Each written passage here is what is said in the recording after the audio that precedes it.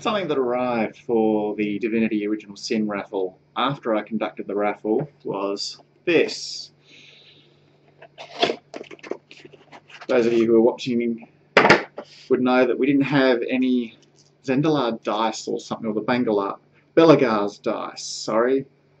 Which you can see on here, Bellegar's dice, a wizard's device. Nice little poem. And inside the lovely red-lined bag is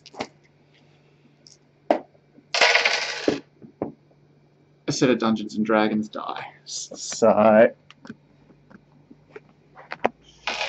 just show you what we've got here. So we've got the full set, 6-sided, a percentage, the traditional 20-sided, 4-sided, 12, 8, and no, that's the 8, this is the 10.